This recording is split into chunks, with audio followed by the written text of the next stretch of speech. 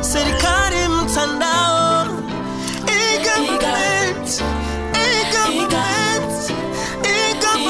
Serikali Mtandao, na imani nayo imerahisisha mambo, umma na imani nayo serikali kwa ushauri wa kitaalamu.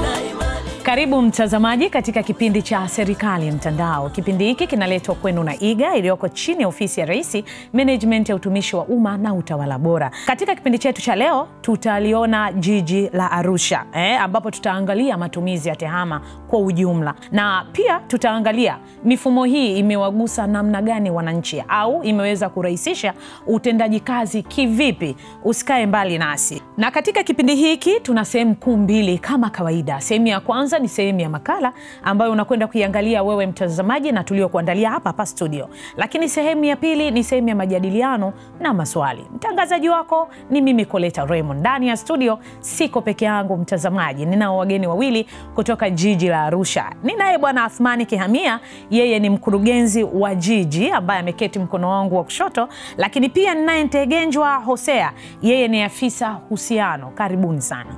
Karibuni mno.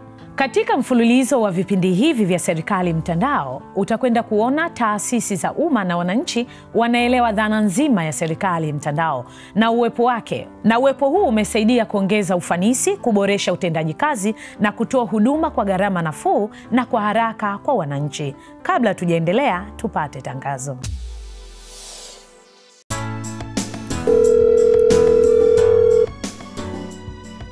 Hello.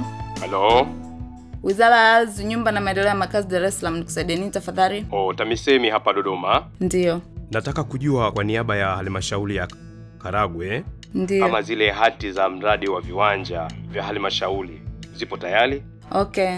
Ngoja nikuangalizie.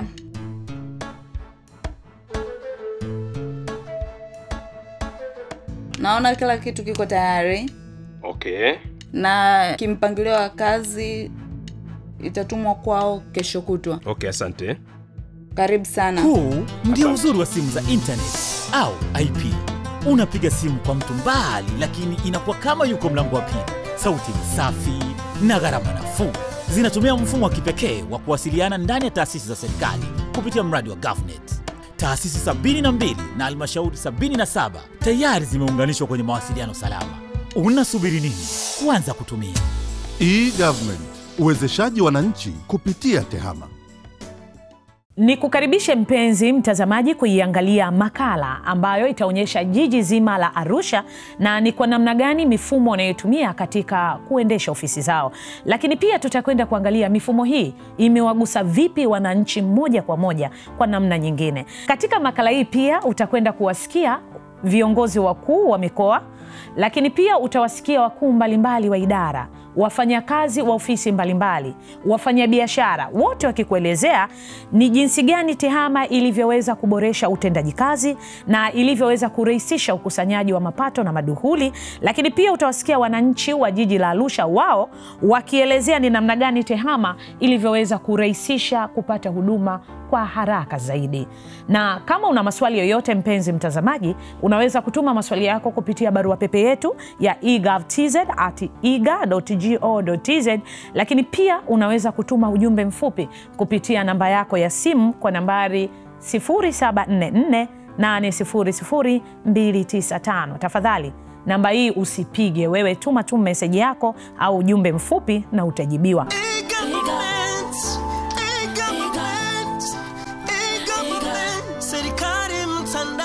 Halmashauri ya Jiji la Arusha ni moja kati ya halmashauri zilizopo katika mkoa wa Arusha, huku ikiwa na malengo ya kutoa huduma bora na kwa wakati kwa wananchi wake katika misingi ya uadilifu, uaminifu, uwajibikaji na weledi wa hali ya juu. Majukumu na malengo ya Jiji la Arusha kwa ujumla wake katika sheria ambayo imeanzisha haya majiji na miji na halmashauri zingine ni kuwahudumia wananchi. Kwa jukumu letu namba 1 ni kuhakikisha kwamba tunaweka mazingira mazuri ya kiuchumi kwa wananchi wetu, hasa wale maskini. Kwa hiyo ni kutoa huduma za jamii na za kiuchumi kwa wananchi wote ambao wako ndani ya maeneo yanayozunguka jiji la Arusha. Lakini la pili ni kuhakikisha kwamba kunakuwa na amani inakuwepo, kwa maana kila mwananchi akijaribu kupata shughuli za kufanya na miradi ya maendeleo ikatekelezwa vizuri, ile yenye kulenga wananchi wengi zaidi katika kuimarisha hizo huduma, kama ilivyo katika dira yetu na ilani ambayo ndio inatuongoza, ni kuhakikisha kwamba kila mwananchi anakuwa katika mazingira mazuri zaidi ya kiuchumi na ya kijamii, kwa maana huduma zile zinapatikana kwa ufanisi, lakini pia bila upendeleo na bila utatanishi wa aina yoyote ile. Katika malengo yetu hayo, vipaumbele sana tumeweka kwanza katika elimu, na ndio maana unaona elimu inatolewa bure. Lakini kipaumbele kingine katika huduma hiyo hiyo ya jamii tumeweka katika afya. Na ndio maana unaona kuna baadhi ya maeneo katika afya huwa pia tunatoa bure, mfano wakina mama wajawazito pamoja na watoto chini ya miaka 5, na sasa hivi mpaka wazee pia. Kipaumbele kingine kipo katika sekta ya maji, ambao tunataraji kwamba kwa umbali wa mita 400 maji yaweze kupatikana, maji safi na salama, na baada ya hapo ni barabara. Kwa hiyo vyote hivyo tunavifanya kwa kutumia fedha zetu pamoja na ruzuku kutoka serikali kuu, kwa maana ya ukusanyaji mapato. Kwa hiyo ukusanyaji mapato sasa unaingia tena katika malengo yetu mengine ya halmashauri kama kipaumbele. Katika kusimamia utekelezaji wa jitihada za serikali mtandao hapa nchini, halmashauri ya jiji la Arusha kwa kushirikiana na Wizara ya TAMISEMI imeweza kusimika na kusimamia mifumo mbalimbali inayotumika katika jiji la Arusha. Katika mkoa wetu wa Arusha, cha kwanza kikubwa tulichofanya ni ile kuandaa tovuti ya mkoa ambayo inasomeka www.arusha.go.tz, na lengo lake ni kuweza kuwapatia habari mahsusi wananchi zinazohusu maendeleo ya mkoa wetu, kuhusu kilimo, mambo ya ardhi, mambo ya mifugo, washa mbalimbali. Taarifa nyingi ambazo zinahusu mkoa zinapatikana kwenye tovuti hiyo ya mkoa. Watumishi wote wametengenezewa barua pepe ambazo tunatumia katika mawasiliano kati ya mkoa na wilaya, lakini vile kati ya wilaya na wizara. Katika hali ya namna hii inarahisisha zaidi kuweza kufanya mawasiliano ya haraka na yenye kuweza kuleta ufanisi mkubwa katika utekelezaji. Vile tumeweza kufika mahali tunafanya kwa kutumia teknolojia ya habari na mawasiliano na serikali mtandao kufanya video conferencing. Tunaweza kufanya mikutano na idara kuu ya utumishi, ofisi ya waziri mkuu, ofisi ya rais, TAMISEMI, kwa kufanya mikutano kwa kutumia video conferencing katika mawasiliano, na hivyo kufanya mijadala mikubwa ya ndani na mawasiliano. Tumefika hata wakati mwingine wakati tunafanya budget tunaweza kufanya majadiliano kwa kutumia serikali mtandao. Mtandao huu wa video conference au huduma hii imeweza kuunganishwa katika mikoa yote isipokuwa mikoa 4 ile mipya: Katavi, Songwe, Njombe pamoja na Simiyu, na tumeshaanza taratibu za kuweza kuunganisha pia na mikoa hiyo. Kwa kweli imeweza kupunguza sana gharama, kwa sababu tumeweza kupata washiriki wengi zaidi kwa wakati mmoja ambao wameweza kupata mafunzo katika sehemu moja au vituo vingi kwa mkupuo mmoja kwa gharama nafuu sana, bila ya kuwalazimu watumishi wa umma au wakuu wale wa taasisi husika kuweza kusafiri kwa wingi zaidi katika sehemu moja wapo. Katika jiji letu tulianza rasmi matumizi ya mifumo katika sekta mbalimbali kuanzia mwaka 2012. Na mifumo tulionayo hapa ni takriban 8 sasa. Kuna mfumo wa ukusanyaji wa mapato, kuna mfumo wa matumizi, epika. Mfumo huu unaitwa mfungo fungamanifu wa kihasibu, kwa maana unafanya kazi nyingi. Mfumo huu kwanza ndio mfumo rasmi ambapo mapato ya serikali baada ya kutoka kwenye mifumo mingine rasmi unaingia katika mfumo ule ambao umekusanya maeneo mengi, vipengele vingi ambao tunaviita modules, ambao kwanza unahusika na kupokea mapato ya serikali na yakatia risiti moja kwa moja, na wenyewe unatengeneza taarifa ya mapato na matumizi kwa usahihi wa 100%. Mfumo huu pia unatambua matumizi. Kila unapofanya matumizi, ile hati ya malipo na mpaka hundi, mfumo huu unaitambua kabla ya kuipeleka benki kuu na hatimaye benki nyingine. Mfumo ule unasaidia kuhakikisha kwamba matumizi ya fedha za umma yanafanyika kwa kuzingatia sheria, kanuni na taratibu. Na vile pia mfumo huo unasaidia kuhifadhi takwimu zote na taarifa zote zinazohusiana na matumizi ya fedha za umma. Maana yake nini? Maana yake hata wananchi wa kawaida, waheshimiwa madiwani, waheshimiwa wabunge na wengine wanaweza kupata taarifa hizo na kuweza kujua nini ambacho kimetumika katika matumizi haya ya fedha za umma. Pia una uwezo wa kutengeneza taarifa za mali za kudumu zilizonunuliwa katika kipindi kile na zilizokuwepo. Kwa hiyo pia mfumo huu ndio unaotusababishia kutumia muda mfupi na urahisi na ufanisi zaidi katika utengenezaji wa hesabu zetu za mwisho za kila mwaka, financial statements. Lakini vile vile kwa kushirikiana na Wizara ya Fedha tumeweka mfumo kwa Kiingereza unaitwa Tanzania Settlement Banking System, TIS, ambapo kwa sasa tuna yoyote ambaye anatoa huduma kwa serikali fedha zake zinalipwa moja kwa moja kwenye akaunti yake. Kwa hiyo yale masuala ya kuenda kufuata cheki imechelewa, cheki wanasema imechacha, yani imechelewa kwenda kuchukuliwa benki na kadhalika, hayapo tena. Kwa hiyo hata ule urasimu wa mtoa huduma kupewa cheki yake inakuwa haipo. Hii TIS ndio tunautumia sasa baada ya mifumo mingine kabla ya kufika mwisho. Ni tukio la mwisho la matumizi yetu tunayoyafanya ili kuyapeleka moja kwa moja online au tuseme ya TEHAMA kwenda moja kwa moja katika akaunti za benki kuu kwa ajili ya kufanywa matumizi mengine. Lakini pia kuna mfumo wa utunzaji wa kumbukumbu za majengo ambao tulikuwa tunautumia sana kipindi hicho ambacho kodi ya majengo bado ilikuwa halmashauri. Huu unaitwa ni Geographical Information System. Mfumo huu pia unatusaidia katika kukusanya mapato tunaita property tax, yani hizi mapato haya ya kodi za nyumba au tunasema kodi za mali, kodi za nyumba za mwaka, property tax. Kwa hiyo mfumo huu ndio unaotumika sana, mfumo wa kijiografia lakini wa kielektroniki. Kwa hiyo unaweza ukaona tuna mifumo mingi, lakini yote mwisho wa siku inaingizwa kwenye ule mfungo fungamanifu ambao tunaoita EPICA. Lakini tuna mfumo mwingine ni mfumo wa ukusanyaji wa mapato. Kwa Kiingereza unaitwa Local Government Revenue Collection Information System.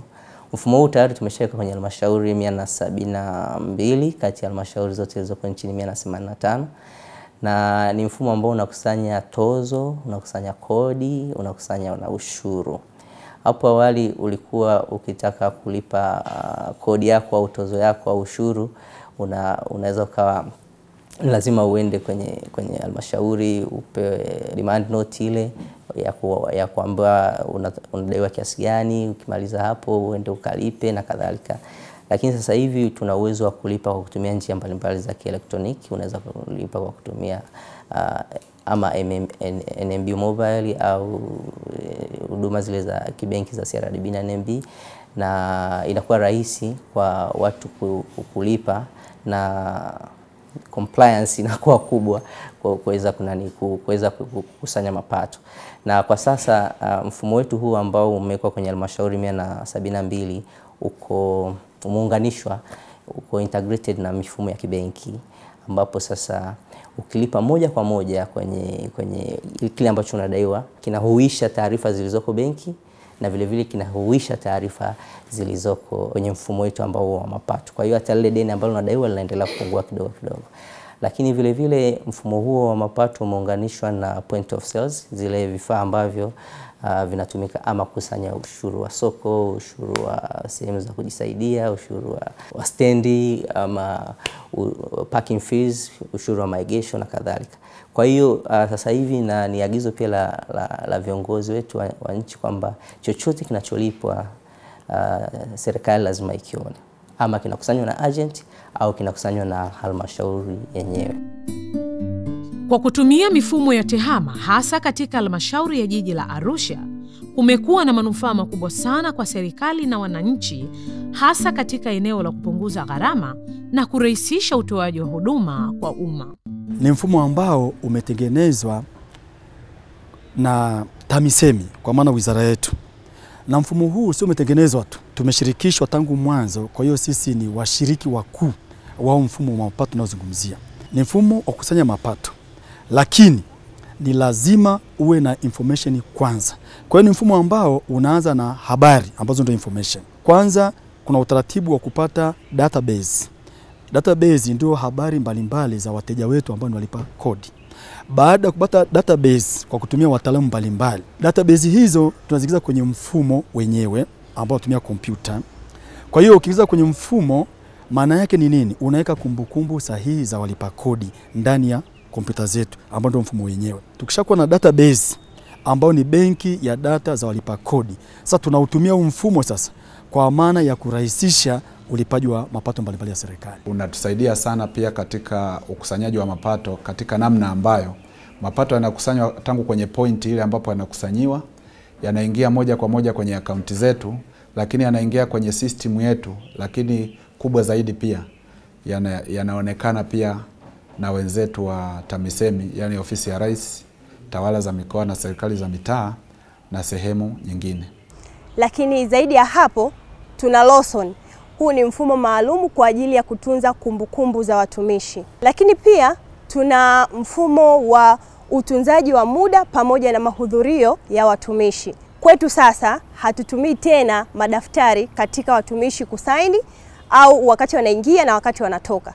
Sisi tuna mfumo maalum ambao unaratibu muda wa kuingia, masaa ya kukaa kazini, lakini pia ule muda unaotakiwa kutoka. Na endapo itaonekana umefanya kazi kwa masaa ya ziada kupitia mfumo ule, ndipo ambapo utakuwa halali kulipwa extra duty. Kwa hiyo mifumo hii pamoja na mingine mingi kama BMS ambao unatumika kutunza taarifa za elimu msingi na sekondari, imesaidia kwa kiasi kikubwa kuongeza ufanisi wetu kwa watumishi, lakini pia kusogeza huduma zaidi karibu na wananchi na kutusaidia kutekeleza mipango mingi ya maendeleo kwa wakati na kwa ufanisi zaidi. Uwepo wa mifumo hii umeleta tija katika utoaji wa huduma bora na za wakati kwa wananchi, na hasa katika kupunguza usumbufu wa kumlazimu mwananchi kwenda halmashauri kulipia kodi mbalimbali. Mfumo huu unafanya kazi katika maeneo mengi. Mfumo huu kuna kitu tunakiita POS au POS. Yaani ni mashine zile kama vile unavyoona mashine za EFD katika maeneo mengine. Sasa hizi tunazitumia kwa wale wakusanyaji wetu wa mapato katika point yoyote ile ambayo tunafanya sales, yani tunakusanyia mapato. Kwa akikusanya mapato kwenye ule mfumo, mtu anapata receipt pale pale na unafanya kazi vitu viwili vikubwa pale. Cha kwanza unarekodi kutoka pale kuja kwenye server yetu kubwa iliyoko makao makuu ya halmashauri. Kwa hiyo wewe ukikatia fedha pale, sisi tunaiona moja kwa moja kwamba sasa hivi shilingi labda 40,000 zimeingia. Lakini wakati huo huo fedha hizo zinaingia moja kwa moja kwenye akaunti yetu ya benki. Kwa maana yule mkusanyaji kama ni wakala anakuwa ameweka fedha yake kule kama tunavyoona float katika mitandao ya Vodacom au Tigo kwa wale mawakala, kwa ana float yake pale labda let's say ni milioni 4. Kwa hiyo akikusanya fedha, ile float yake inapunguza fedha kule kwenye akaunti yake, inaingiza kwenye akaunti yetu. Yaani ina debit kwenye akaunti yake na credit kwenye akaunti yetu. Kwa maana nyingine vitu viwili vinafanyika. Kwanza taarifa zinakuja kwenye mfumo, lakini pia fedha moja kwa moja inahama kwenye mfumo. Hiyo inatusababishia kutokuwa na udanganyifu wa aina yoyote ile katika kitu kinachofanyika site, endapo mtu atakuwa ametumia huo mfumo. Kwa hiyo baada ya hapo sasa, zile fedha zikishaingia kwenye mfumo, automatically zinaenda sasa zile receipt zinaenda zinarekodiwa tena katika mfumo mwingine wa Epic ambaye mwisho wa siku taarifa za mapato na matumizi hali inavyokwenda. Lakini zile mashine sasa zimekuwa connected pia na NMB kwa sababu ndio benki ambayo tunaitumia sisi, ndio dealer wetu.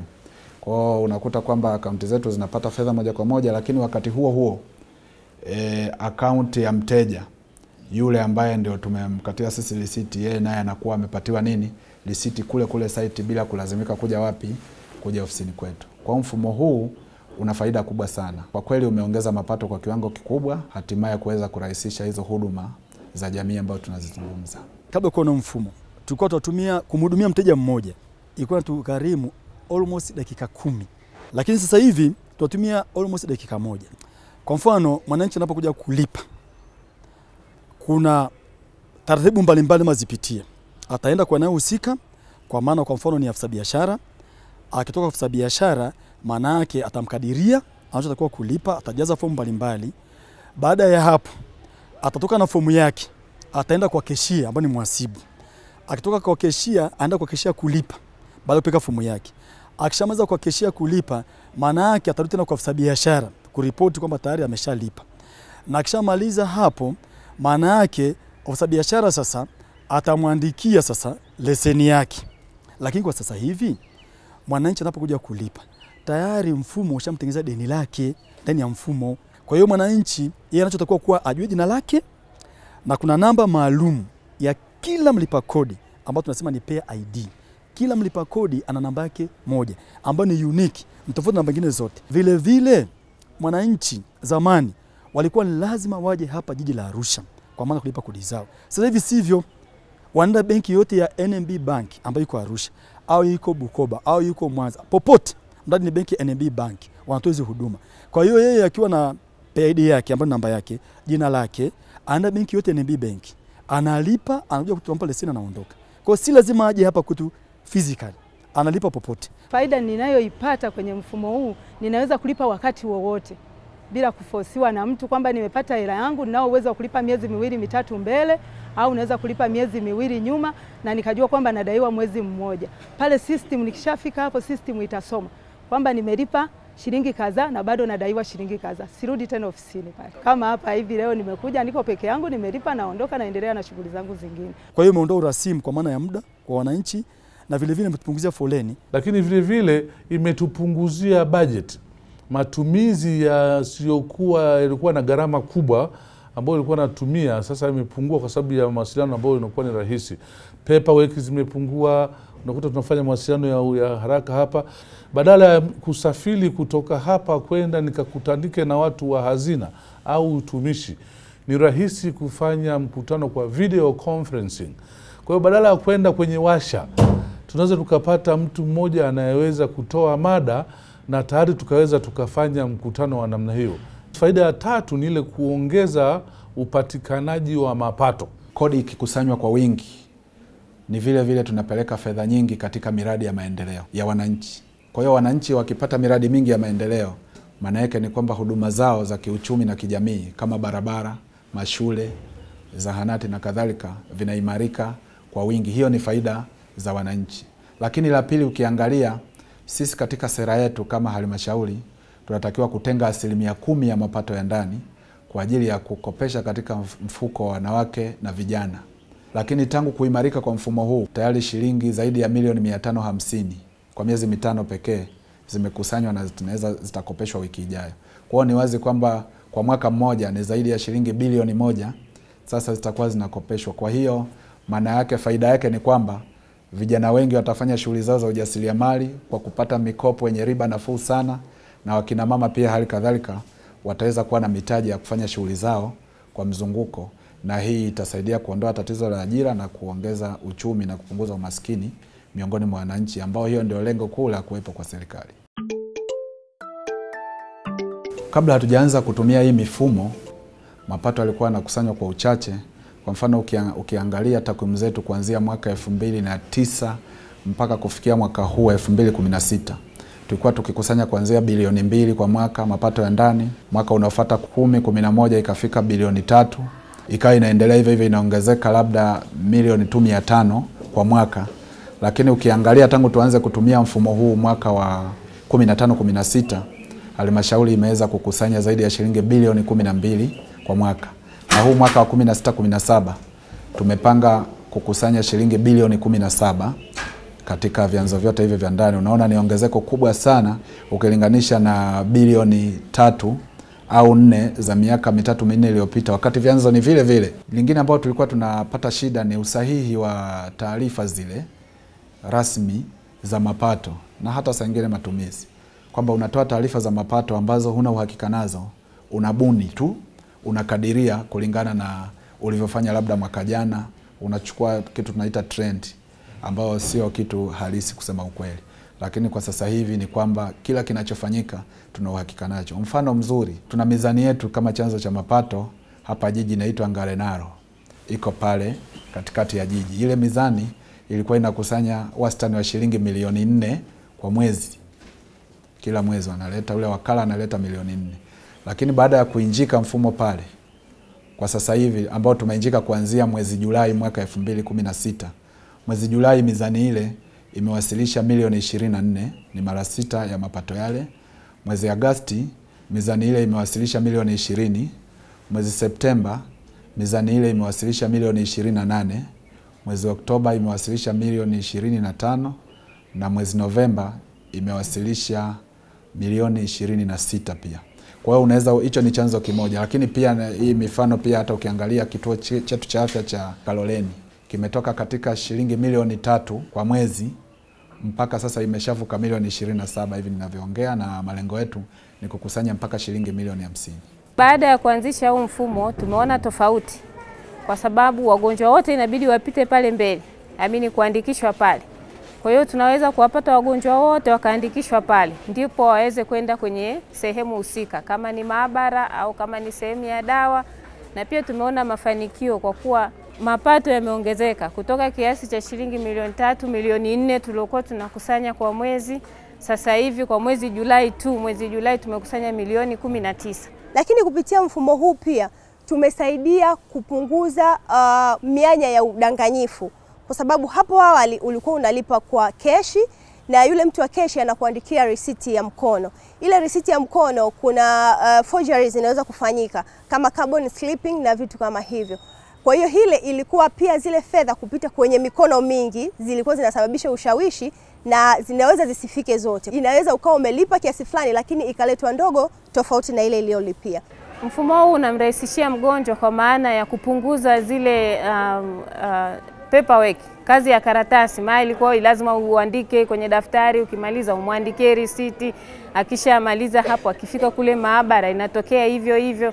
Lakini kwa sasa huu mfumo umerahisisha kwa maana yeye akishaingizwa jina lake pale kwenye kompyuta, basi risiti yake inatoka moja kwa moja anakwenda kwenye sehemu husika. Licha ya kuwepo na mafanikio yatokanayo na matumizi ya mifumo, lakini kumekuwa na changamoto mbalimbali. Changamoto tunazokutana nazo katika utekelezaji au utumiaji wa hii mifumo ya TEHAMA, moja hapo kwanza ni uelewa wa wananchi. Wananchi hawajawa na uelewa wa kutosha sana kwa namna ya kutumia hii mifumo. Kwa maana kwamba hata kama ushamwekea huo mfumo karibu, yeye na mwenyewe tu unakuta amekuja ofisini huku makao makuu na kuanza kuchelewa. Kwa hiyo hiyo ni changamoto. Changamoto ya kwanza tulioiona kwa siku ya kwanza na kuzidiwa kwa wingi wa wagonjwa. Kituo hiki kinapata wagonjwa zaidi ya 400 kwa siku. Kwa hiyo kuweza kuwaingiza wote pale imekuwa ni changamoto. Kwa hiyo immediate baada ya kuona kwamba kuna hilo tatizo, tuliongeza idadi ya wahusika ambao wanaandikisha pale mapokezi, lakini vile vile tuliongeza idadi ya kompyuta ambazo zinaweza zikawaingiza watu wengi kwa mara moja. Kwa hiyo ni changamoto ya kwanza ambayo tuliiona, lakini tukaweza kuifanyia kazi moja kwa moja. Changamoto nyingine tulioiona ni mapungufu kidogo, kwa maana hii tumeiweza kuiweka sehemu ya kwenye kukusanya tu, lakini bado kwa sehemu ya madaktari bado hatujaweza kuingiza zile ripoti kwamba mgonjwa anapokuwa ameandikishwa mapokezi basi ni rahisi kuja kumuona, kama tungekuwa na mfumo wa kielektroniki sehemu ya kumuona daktari. Then baada ya pale ndio waweze kwenda kwenye vipimo. Hii changamoto nyingine ni elimu ya hii ya TEHAMA. Hii fani si fani ya zamani sana kama zilivyo fani zingine. Kwa hiyo hata watumishi tuliokuwa nao, wataalamu wa ile fani, bado sio wengi, hawakidhi haja. Kadri hivyo ninavyoelezea kwamba tunataka tuwe sasa 100% tunatumia e-government. Kwa hiyo hata wale watumishi wetu sasa ambao wataweza kuturahisishia kwa ajili ya kuifanyia hiyo mifumo, labda ikiharibika au kuitumia au kuiratibu tu na kuimonitor tuite, bado ni wachache. Lakini tumejipanga katika bajeti yetu kuhakikisha kwamba tunapata kibali kutoka ofisi ya Rais Management ya utumishi wa umma kupata watumishi wengi zaidi ambao wataweza kutumia mfumo huu, na watumishi wetu ambao tunaona pia wanaelekea lakini hawana elimu ya kutosha, pia tutatenga bajeti kwa ajili ya kwenda kuwasomesha katika vyuo maalum tu kuja kuendeleza na kumonitor hili jambo. Halmashauri ya Jiji la Arusha wamekuwa wakishirikiana na IGA katika nyanja mbalimbali za teknolojia ya habari na mawasiliano, yaani TEHAMA, ikiwemo kutoa ushauri katika masuala ya mifumo ili kuhakikisha upatikanaji mzuri wa huduma kwa jamii kwa njia ya kimtandao inafanikiwa. Halmashauri ya Jiji la Arusha inashirikiana na wakala huyu ambaye ana dhamana ya serikali katika kuhakikisha mtandao hii ya TEHAMA inakuwepo. Kwa kuwa ni taasisi ya serikali, sisi tunashirikiana nao katika maeneo karibu yote. na tutazidi kuimarisha ushirikiano, kwa maana hasa masuala yanayohusiana kiufundi. Kuna taarifa wanaleta tufanye hivi, na sisi kuna mapendekezo tunawaambia kwamba kama kuna jambo fulani tunashirikiana vipi. Kwa hiyo ni wazi kwamba ushirikiano huo unakuwepo kwa 100%, na tutaendelea kufanya ushirikiano huo mpaka malengo yale yaliyolengwa yakamilike. Katika mikakati yote tunayoelezea sisi ambao tumeiweka katika mipango yetu, kwa wananchi wanaweza wakapitia kwenye tovuti yetu wakaweza kuiona mikakati yetu na mipango yetu yote na jinsi ambavyo watafanya, ambayo ni www.arushacc.go.tz.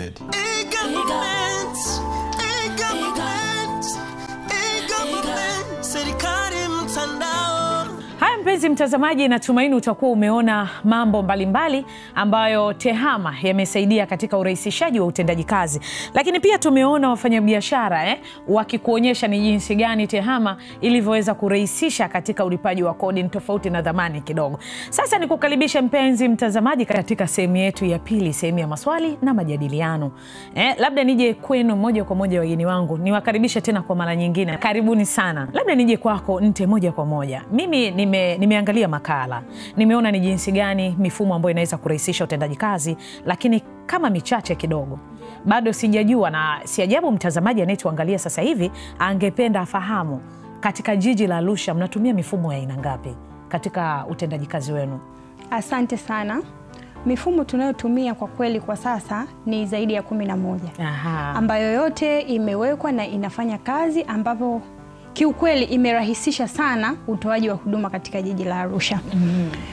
Mfumo mkubwa ambao kama ndio utu wa mgongo wa halmashauri kwa hivi sasa ni mfumo wa ukusanyaji wa mapato.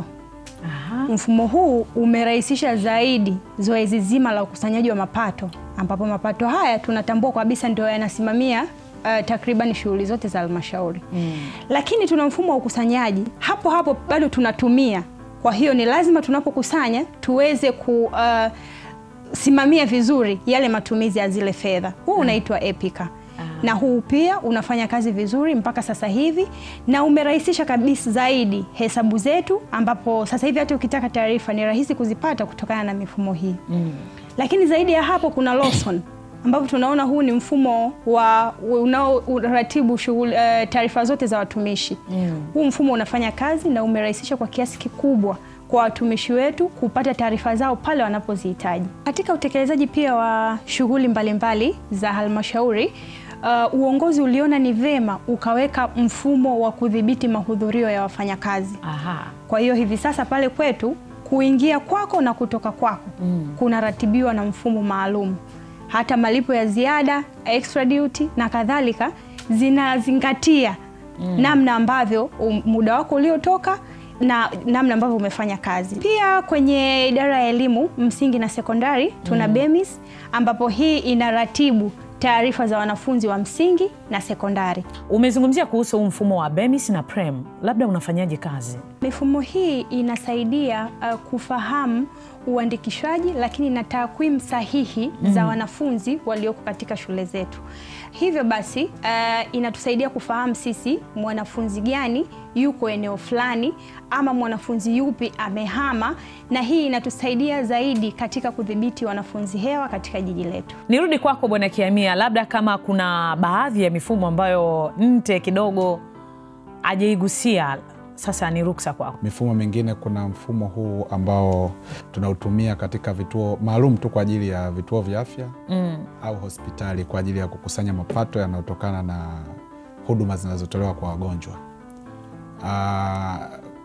Mfumo huu pia unasaidia sana kuacha njia zile za udanganyifu ambazo zilikuwepo hapo mwanzoni, lakini pia unaweka uwazi ule wa matumizi ya mifumo yenyewe pamoja na matumizi ya fedha zilizopo. Lakini zaidi ni kwamba unaturahisishia katika kufanya maintenance au matengenezo madogo ya vile vifaa tiba au ununuzi wa dawa kwa mara nyingine ili kuweza kuzitoa kwa wagonjwa tena kwa kutumia fedha hizo.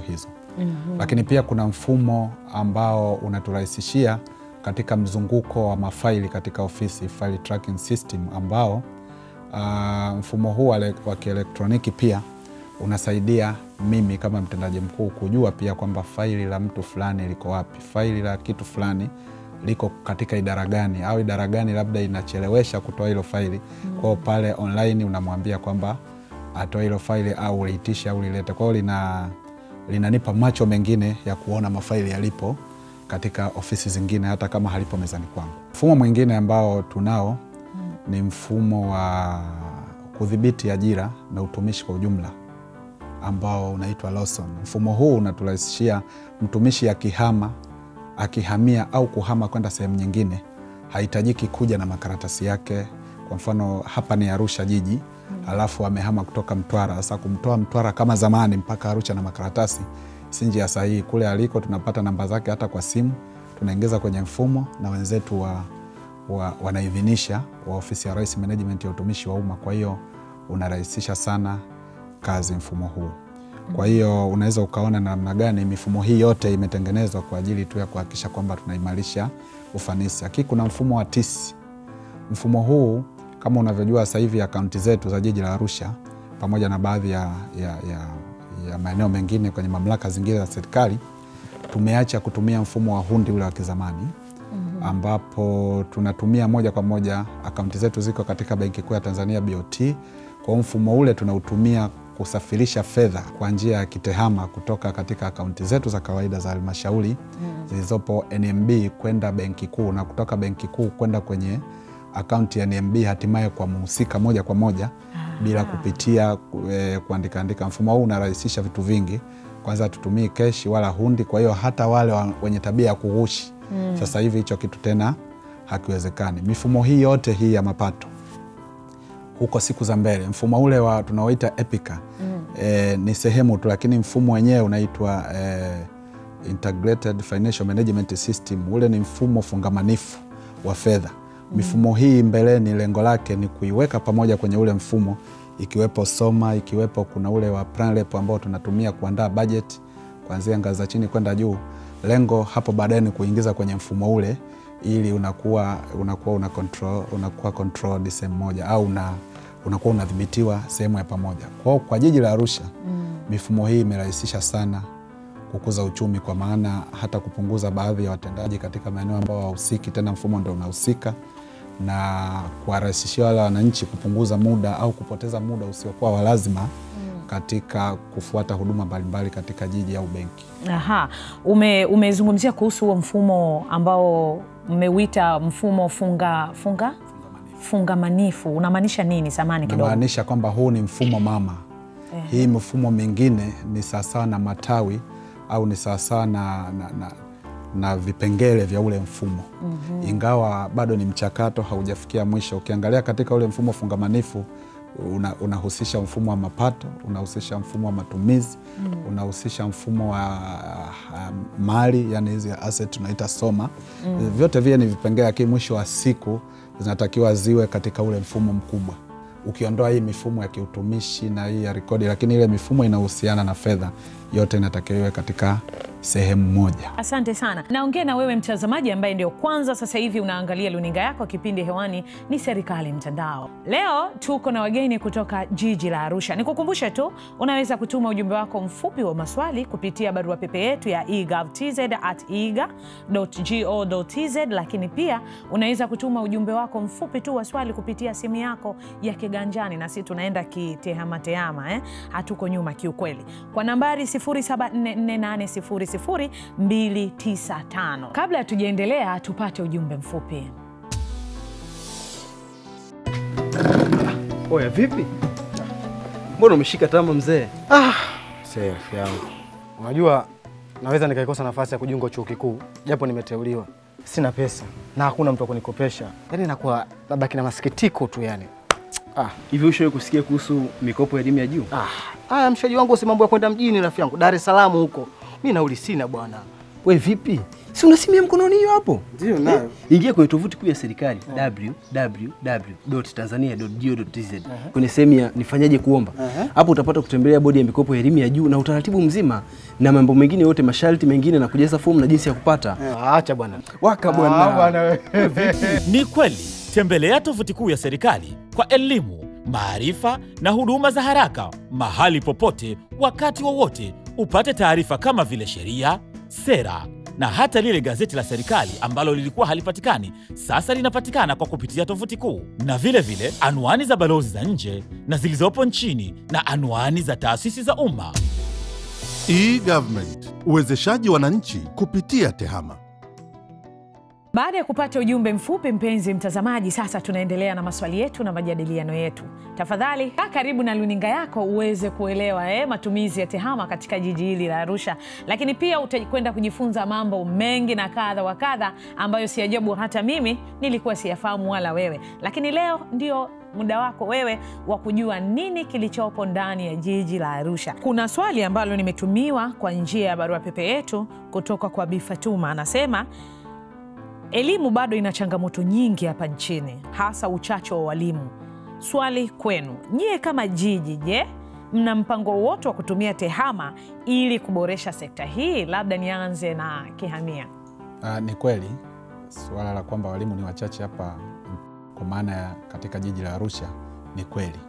Hasa walimu wale wanaofundisha masomo ya sayansi na hisabati katika shule za sekondari. Kwa msingi sio tatizo kubwa.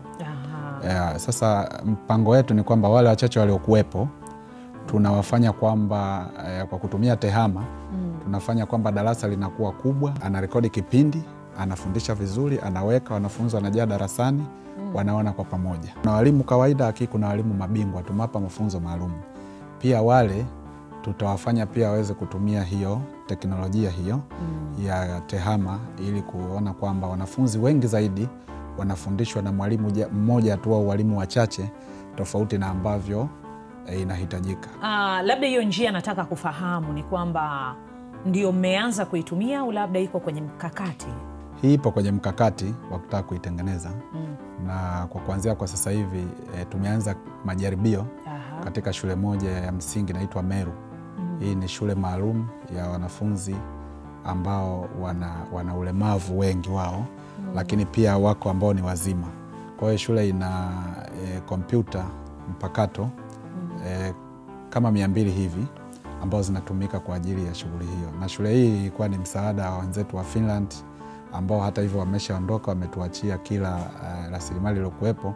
Kwa hiyo kwa kutumia hiyo shule tunatumia kama pilot, kama sehemu ya kujifunzia namna gani bora tunaweza tukaieneza katika shule zingine. Kwa hiyo katika rasmi kabisa tutaanza katika kuanzia mwezi Julai. Nirudi tena kwenye hilo swali. Vipi kuhusu zile shule ambazo ziko pembezoni mwa Arusha? Yaani ziko ndani ya Arusha lakini kama mjuavyo katika nchi yetu kidogo umeme inakuwa ni shida. Je, mnaweza kweli kuwafikia mpaka wanafunzi ambao wako kwenye shule zingine? Ni kweli hilo unalolisema, lakini kwa sasa hivi mpaka kufikia mwezi Juni mwaka huu jiji lote la Arusha litakuwa limepitiwa na umeme. Mpaka vijijini? Mpaka vijijini. Hakuna hata kata hata moja ambao umeme utakuwa haujapita. Kwa hiyo kata hizo ziko pembezoni zinaitwa Moshono, kuna Terat, kuna Olmot. Kata zote hizo sasa hivi TANESCO wako kazini. Kwa hiyo tunaamini kwamba hiyo haitakuwa changamoto ambayo inaweza katuzuia mpango wetu huo kutekelezeka. Ninaliangalia lile jiji la Arusha, ni jiji kubwa sana.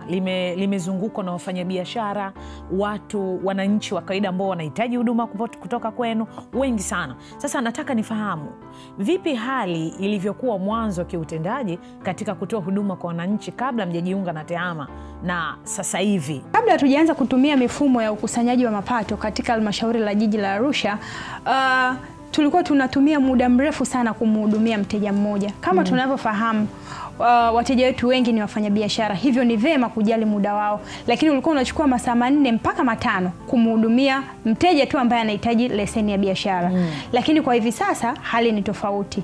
Ni nusu saa mteja anakuwa ameshahudumiwa, na fomu kwa mfano za leseni zinapatikana kwenye website yetu. Hivyo ni rahisi kwa yeye kuidownload na kuijaza, akija kwetu analipia tu na anapata leseni yake.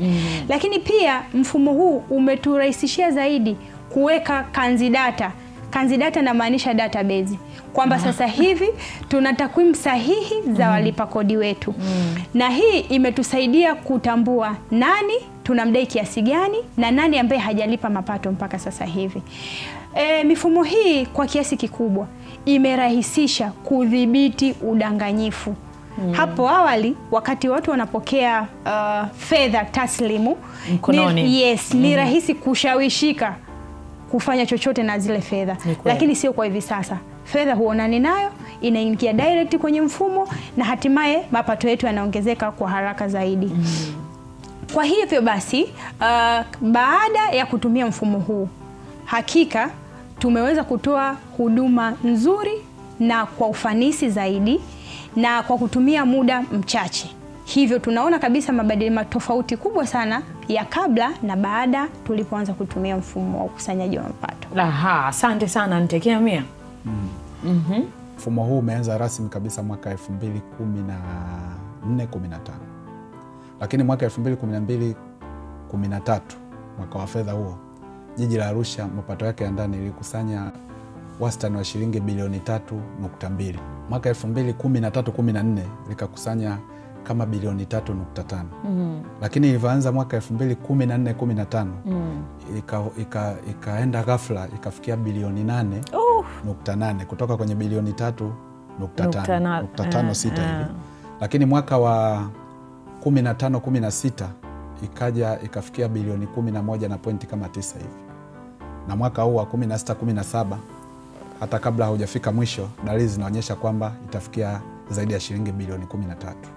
Kwa hiyo ukiangalia vizuri, ongezeko ni asilimia kama 213 ya mapato. Yani ni zaidi ya mara 3 ya mapato yaliyokuwa yanakusanya awali.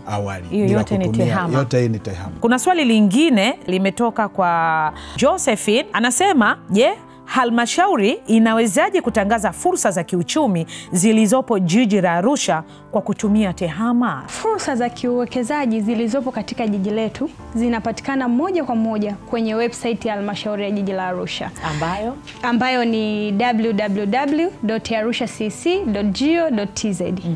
Wakipita kwenye tovuti ile wataweza kujionea maeneo mbalimbali na fursa ambapo wao wanaweza kupitia taarifa hizo wanaweza kuendelea na hatua zinazofuata. Lakini pia kwa yeyote ambaye atakuwa hajaelewa, anaweza akawasiliana moja kwa moja na mkurugenzi kupitia barua pepe yake ambayo ni cd@arushacc.go.tz.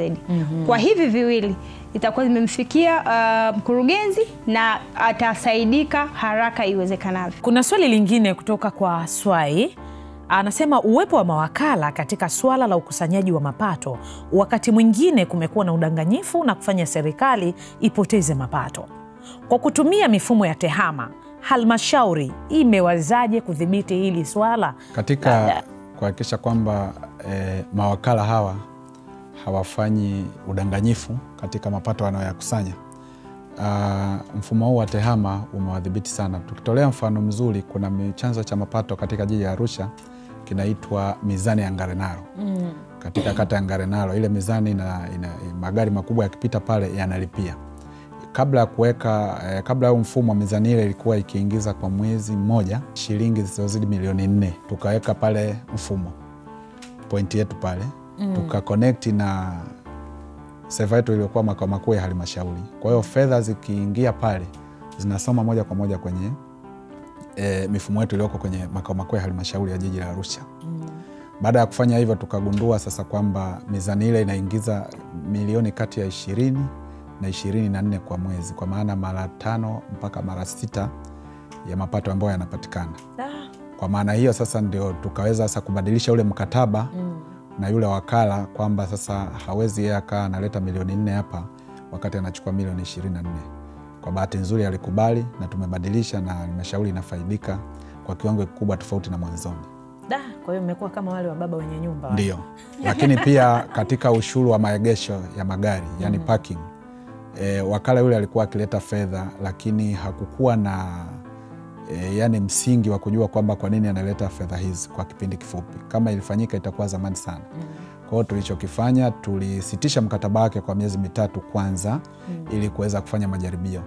Tukaweka watumishi wetu wa halmashauri na kwa kutumia zile tunaita post point of sale, yani zile mashine ndogo za kukusanyia.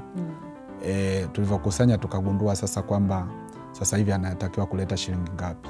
Kutoka kwenye milioni 60 mpaka 70 alizokuwa akikusanya mwanzoni, mpaka kwenye hali halisi ambayo ni shilingi milioni 120 kwa wastani za Tanzania kwa mwezi.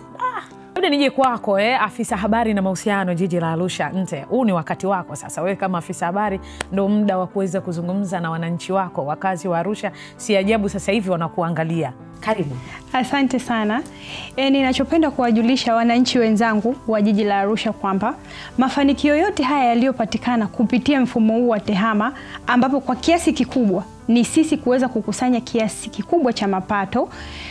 Fedha hizi zimetumika katika miradi mbalimbali ya maendeleo. Wanaweza kuja kutembelea, wakapita kwenye kata zetu, wakaona madarasa zaidi ya 65 yamejengwa kwa mwaka huu wa fedha, wakaona vituo vya afya ambavyo vimeanza na viko kwenye hatua mbalimbali ya ukamilishaji, bila kusahau zahanati zinajengwa kwa kutumia fedha hizi za mapato ya ndani. Na zaidi ya hapo, tunajenga barabara za kiwango cha lami. Na tumefanya vizuri zaidi katika matumizi ya mifumo ya TEHAMA kwa kupata msaada na ushirikiano zaidi kutoka wakala wa Serikali Mtandao, e-government. Wametupa ushauri katika kila hatua tuliokuwa tunahitaji. Lakini zaidi pia usalama wa mifumo yetu ni wa uhakika zaidi kupitia wakala hawa. Kwa hiyo sisi kama halmashauri ya Jiji la Arusha tunashukuru zaidi na tunatarajia kuwategemea zaidi ili kuboresha zaidi mifumo hii katika huduma zetu zote za Jiji la Arusha. Karibu mkurugenzi, nawe kama una lolote sasa uwanja ni wa kwako. Wananchi wanakuangalia wakitaka kulisikia lolote lililopo kwako. Lengo ni kuhakikisha kwamba huduma zile za kijamii na za kiuchumi kwa wananchi wetu zinaimarika na kufikia malengo yetu ambayo makubwa ni kuhakikisha kwamba kila Mtanzania anaishi katika hali bora. Tanzania yenye maendeleo inawezekana. Asante sana mpenzi mtazamaji, hali halisi umeiona, umeisikia kwa masikio yako, macho yako yametazama. Hayo wanayojivunia wenzetu kutoka Jiji la Arusha sio bure. Waliweza kukusanya mapato yao, lakini kwa sababu wanatumia mifumo ya TEHAMA wameweza kudhibiti kodi mbalimbali, lakini yoyote ni kwa sababu ya TEHAMA. Ninaamini kwamba bila TEHAMA maendeleo bado utayasubiri sana. Nizishauri taasisi za umma, wizara za serikali na wananchi kwa ujumla muweze kutumia TEHAMA. Hii yote ni katika kulisongesha gurudumu la maendeleo Tanzania. Tukutane tena wiki ijayo Jumanne na muda kama huu. Naitwa Koleta Raymond, kwa heri. Mtandao mawasiliano serikalini imerahisisha mawasiliano serikalini. Teknolojia habari mawasiliano imewezesha vitu kuwa rahisi, kusimamia na kuratibu, kutoa msaada kiufundi, mifumo shirikishi ya TEHAMA.